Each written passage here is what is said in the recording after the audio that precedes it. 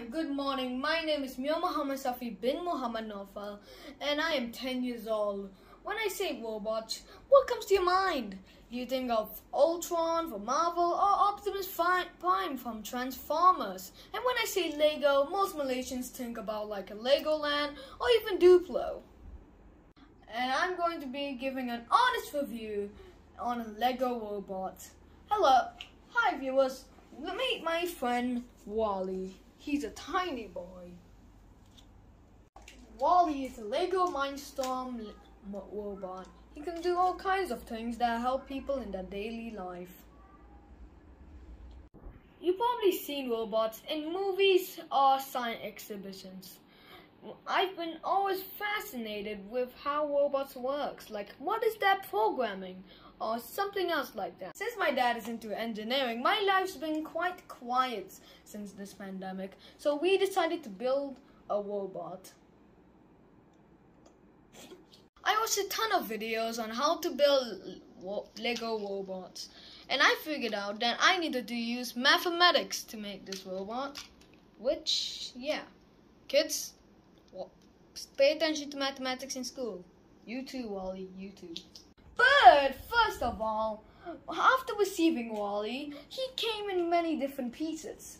He had a battery, which is at the back here. He had light sensors, which is right here, and he had wheels, which are right here. He came with many small pieces, which you can see all over Wally. Building a robot was not quite easy as I thought. I first wanted to make it a killer robot, but then I realized it would be too heavy for it to even move.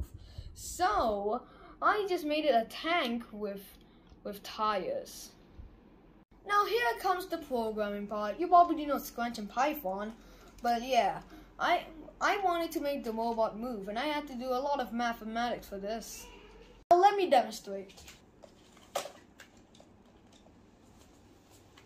Okay, first I'll press the start button, but okay, so it will move in a straight line because of the color sensors, which you can see that is on right here.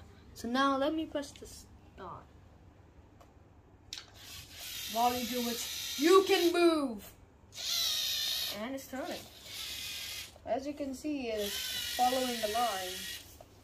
It's not a straight line, but Wally's doing it, and he's happy. He's good.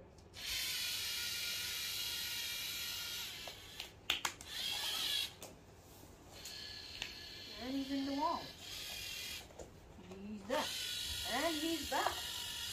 This man really likes the wall. So you can see programming is not easy, but I believe we can learn it given the time.